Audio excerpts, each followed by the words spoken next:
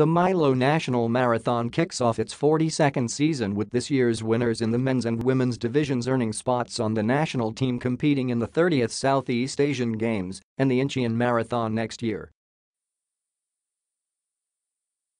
Milo Marathon king Joerge Andrade and five-time Milo Marathon queen married Joy Tabal will try to extend their reign in the event, where organizers are expecting 150,000 runners to take part in this year.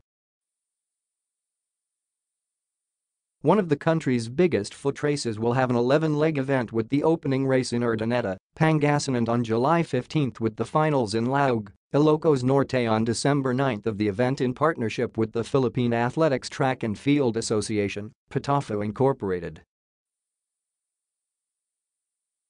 Basta kung sinong mananalo dyan kukunin namin for the SEAG. Where after the winners on both categories regardless of the time, said PATAFA President Philip Ella Juico on Thursday during the press conference at Conrad Hotel in Pasay City.